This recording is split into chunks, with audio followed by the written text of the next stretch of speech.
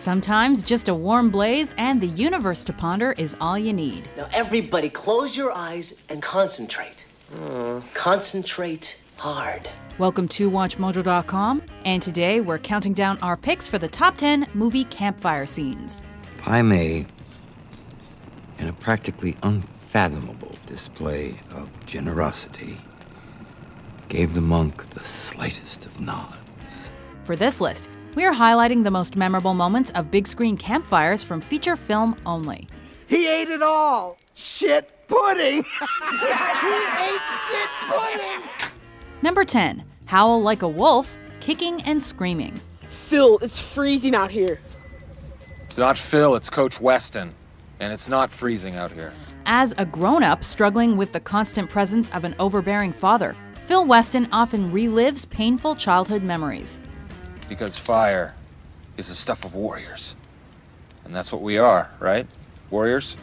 But after Big Daddy Buck shames Phil's own son, he takes control of a Little League soccer team and attempts to bond the kids with a motivational campfire speech.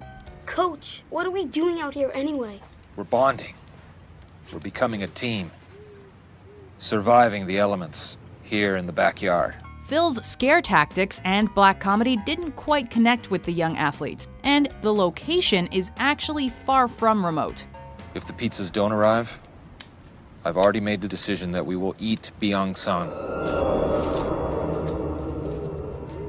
Regardless, Phil's howling capped off a hilarious campfire scene that left him screaming at the neighbors and scrambling from neighborhood pooches. Shut up out there! You shut up in there! Come on, everyone. Bay at the moon. Number 9. He's Out There, Friday the 13th, Part 2. I don't want to scare anyone, but I'm going to give it to you straight about Jason. 5 years after the events of the original Friday the 13th film, a group of unsuspecting teenagers gathered for a night of campfire tales. His body was never recovered from the lake after he drowned. And if you listen to the old-timers in town, they'll tell you he's still out there. With a slow zoom-in shot, Counselor Paul Holt recounted the frightening legend of Jason Voorhees and the bloody events that shut down the adjacent Camp Crystal Lake. And he took his revenge. A revenge that he'll continue to seek if anyone ever enters his wilderness again. By interrupting the story only with brief reaction shots, the filmmakers allowed viewers to join the campfire and feel the blaze, which ultimately led to Thirsty for young blood.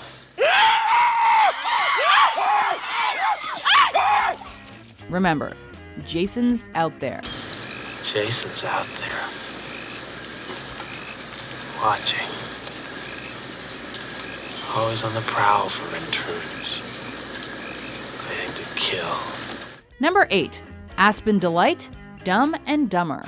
I can't feel my fingers anymore, Lloyd. They're numb. After arriving in Aspen to find Mary Swanson, best friends Lloyd Christmas and Harry Dunn find themselves out in the wild and freezing their tails off. Ooh, maybe you should wear these extra gloves.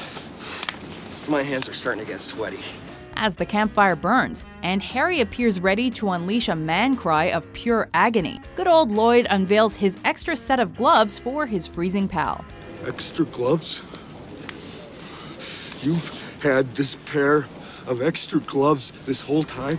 For one brief moment, Harry clearly had trouble on his mind, but the discovery of a suitcase full of money led to a completely different way of life.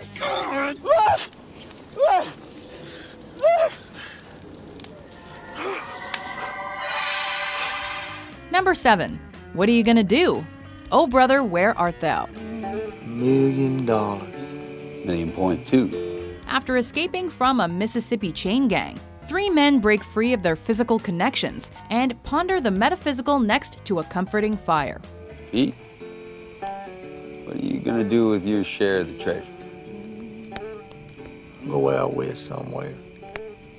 Open a fine restaurant. With the group hot on the trail of million-dollar treasure, each man explains what they would do with a load of cash, some detailing their plans in poetic fashion, while others not so much.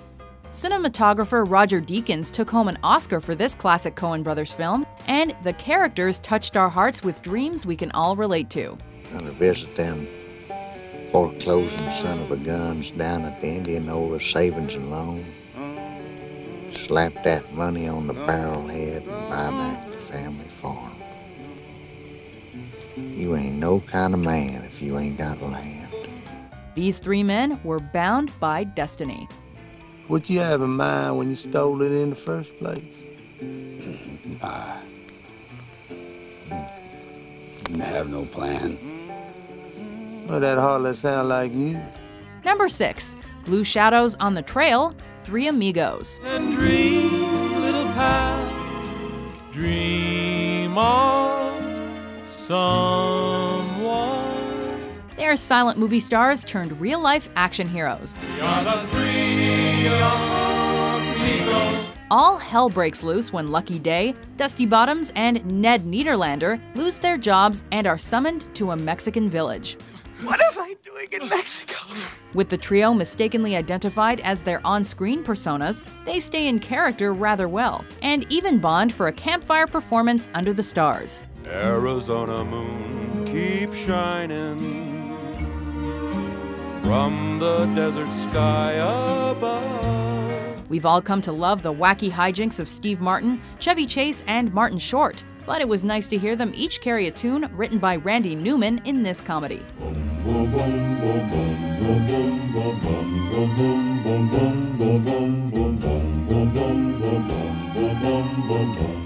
Number 5. Fire Dance, Dances with Wolves. Sometimes we all need to lose ourselves through the power of dance. After surviving the American Civil War, John J. Dunbar's life of isolation becomes disrupted when he meets a tribe of Native Americans. By embracing their culture, he takes part in a poetic fire dance with his friend Two Socks looking on. Kevin Costner's project took several years to develop, which made the moment even more special for the actor. And his dedication certainly translated to the big screen.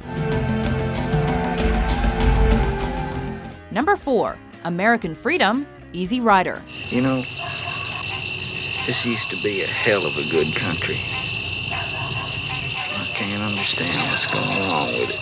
This poignant scene on American society featured not one, not two, but 3 acting legends in Jack Nicholson, Dennis Hopper, and Peter Fonda. Man, everybody got chicken, that's what happened. Hey, we can't even get into like a second-rate hotel. I mean, a second-rate motel, you dig? After being ridiculed at a Louisiana restaurant, the hippies rest their heads in the country, and their new friend George Hansen offers an outsider's perspective on the realities of American freedom. What you represent to them is freedom. What the hell's wrong with freedom, man? That's what it's all about. Captain America looks on in silence as Billy takes in the lawyer's words. But soon everything would change, just as America continued to transform into the 1970s. Oh yeah, they're gonna talk to you and talk to you and talk to you about individual freedom. What they see a free individual, it's gonna scare them. Number 3. Man vs. Beast, The Gray. Although a campfire provides warmth, it can also provide safety. This valuable lesson was demonstrated when a group of plane crash survivors are surprised by a bloodthirsty wolf. Get up. After launching an attack, the angry and outnumbered Alaskan beast stares down the intruders, who stand behind the almighty protection of the glorious campfire. Although the men survived this battle, they wouldn't win them all. Even so, this particular scene highlighted the instinct for survival among man and wild animals, and how a well-prepared campfire can save the day. What do you want? You. Number 2. Fire O' Flatulence, Blazing Saddles.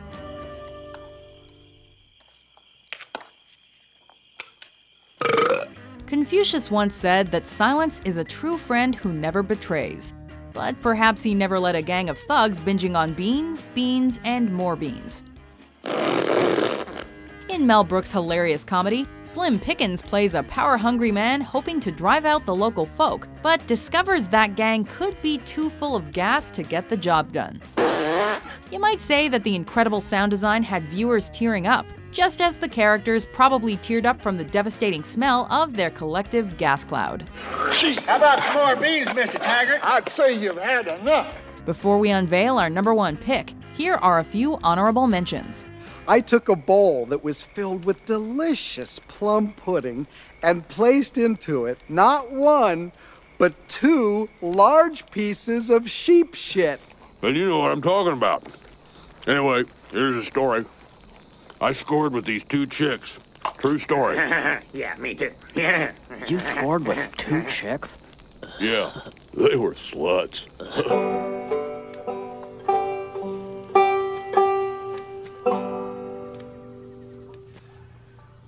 Any room around that fire for a jerk like me?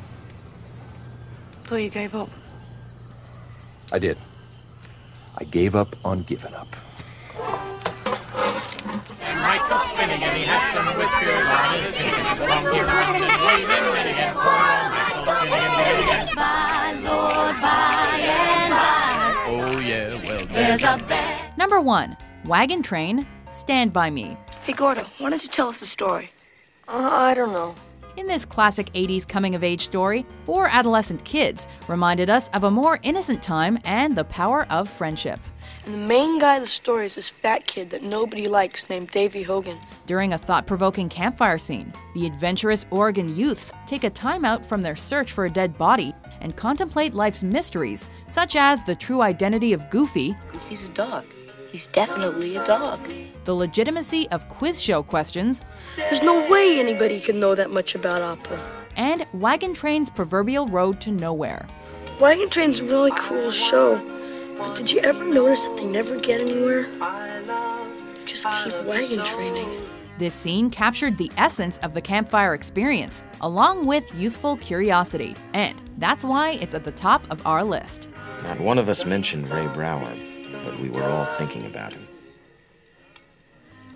Do you agree with our list? What's your favorite movie campfire scene? For more mind-blowing top 10s published every day, be sure to subscribe to WatchMojo.com. Try and come back. I'll try and go back because I really like staying with you. You were so much fun.